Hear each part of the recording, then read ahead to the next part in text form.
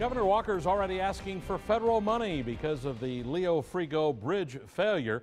The governor's emergency declaration today because a bridge pier sunk 2 feet Wednesday. It caused a sag in the roadway that shut down the bridge over the Fox River indefinitely. And late this afternoon, officials said they're installing equipment similar to seismographs to try to detect any more possible movement. Good evening, everyone. As for that executive order, the governor says he issued it because he calls the bridge a key to the area and even the state economy. That's right. And if the federal government cooperates, the state could be reimbursed for months of work on the bridge.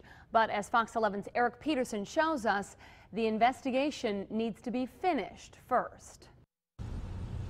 Governor Walker's emergency declaration could put the initial costs for the Leo Frigo Memorial Bridge closure in the hands of the federal government. The governor's office says emergency relief funds administered by the Federal Highway Administration would cover 100% of the cost for the first 180 days of the project. What that would do would be to make the cost of the work that will need to be done to get the bridge back open and operational. Department of Transportation engineers first need to find a cause.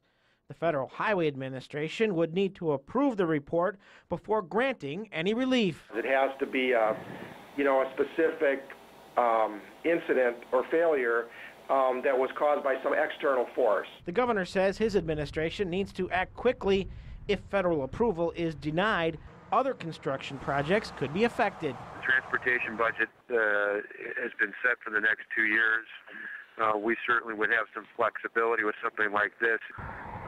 Really hasn't been any work done between our office and the Department of Transportation in terms of what things would have to be moved down depending on the funding. In the meantime, inspectors will continue to work through the weekend. The first thing we're going to do is make sure that that area where Pier 22 is safe, and then we're going to move on into that pier to start to look at it more closely. In Green Bay, Eric Peterson, Fox 11 News.